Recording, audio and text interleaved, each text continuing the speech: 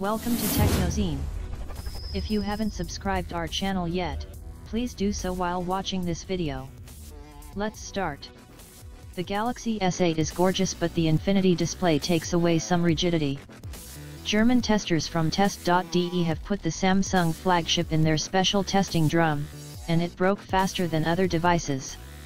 The German company has built a unique drum that lets phones fall from 80 centimeters over and over. This kind of drop test challenges the overall durability of the device. According to test.de, most smartphones went through 100 falls without significant damage, just some scratches or light dents. Yet the rounded corners of the Galaxy S8 proved to be a weak point. The phone got a shattered Gorilla Glass 5 after just 50 falls. The touchscreen seemed to work fine and the back panel looks unscathed, but still that's something to consider. Test.de suggests you use a case, but that will take away the premium design feeling that is a big part of the Galaxy S8 package. Still, protecting that €900 investment might be worth it. That's all for now. If you like this video, please like and share our videos.